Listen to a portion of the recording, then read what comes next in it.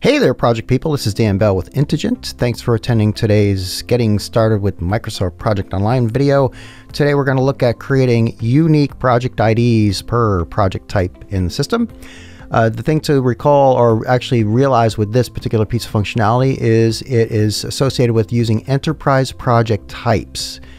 And if you're not familiar with those, I do have another video in this series called Project Intake, setting that up. Take a look at that. That'll explain fully how to set up project intake using enterprise project types. Project IDs are good because it allows users to reference the projects by ID rather than names. Sometimes that's easier. So if you want to determine what department, business unit, strategic business unit a project is from, sometimes IDs make it a little bit easier to do that. And lastly, this is something typically the administrator can set up for you, who does the configuration of the tool. If you're the one that does the configuration, this is great. You're going to be able to watch this and learn how to do it. It's pretty simple stuff. Look here, if you could, you see this right here. This is basically where the setting is in the enterprise project type configuration. You have just a few settings. The prefix, this is what shows up before the actual unique project ID number that's generated, right? So in this case, you can see for an IT project, I want IT underscore, and then I want a number. This is the starting number. The very first project for IT will have 10001. A postfix is what shows up after that starting number, right? And then lastly, the minimum digit padding is the increments that the starting number will increment each time a new project is created. Now you can see these are basically the settings we're going to put in the demonstration system. I already created IT marketing. We're going to create finance and demo that together. Okay. All right. So let's get rolling. You can see I'm in my project web app system. I navigate to PWA settings, either settings, PWA settings, or I added this to my quick start. So I have server settings along the left. And once I navigate to that in workflow and project detail pages, I click on enterprise project types. As discussed, IT, information technology, marketing already there. I want to create new enterprise project type. So I click on new here. It takes just a moment. And once it does, we can go ahead and type in the name. So we want this to be finance. I want the prefix, remember from the table, to be FIN underscore 10001. It's going to be the first. We want the postfix to be underscore HR. And basically what that stands for is high risk. It's a high risk project. We want the numbers to increment by 1 each time a new project is created. The next setting I am concerned with and want to modify is new project page should be the project information page. And the project detail pages I want available once the project has been created are the project details and of course the schedule, since we want to see the schedule.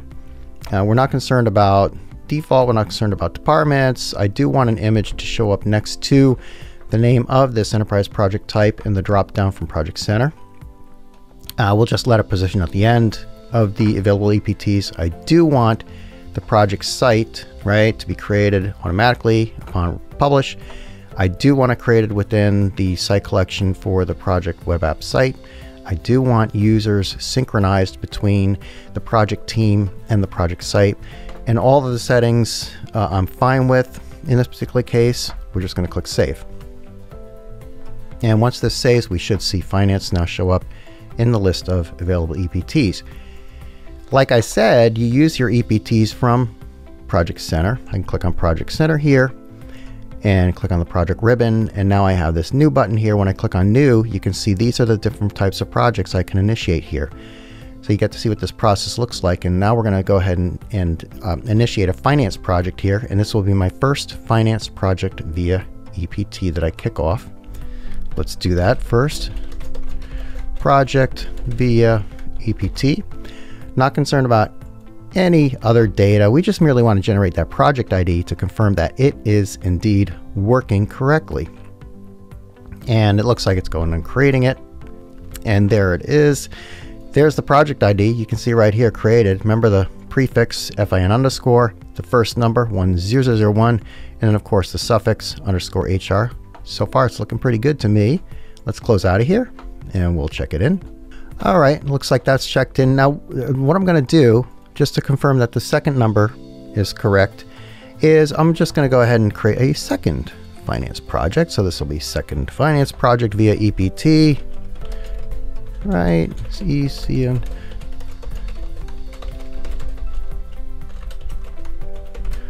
Get that done, click finish, and it's hold on creating. And looky there, it created it correctly. The prefix fin underscore, the second number we expected 10002, and of course the suffix underscore HR. Working great, just as designed. We'll check it back in.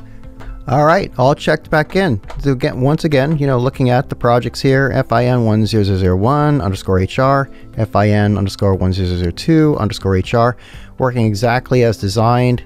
Hopefully this helped you out a bit. If you want to use unique IDs, now you know how to configure it, how it's going to work for your different projects, for the different EPTs. Any other questions, comments, or suggestions for videos, please reach out. Let us know. We'd love to hear from you. Again, Dan Bell, Intelligent. Have a wonderful day. Thank you.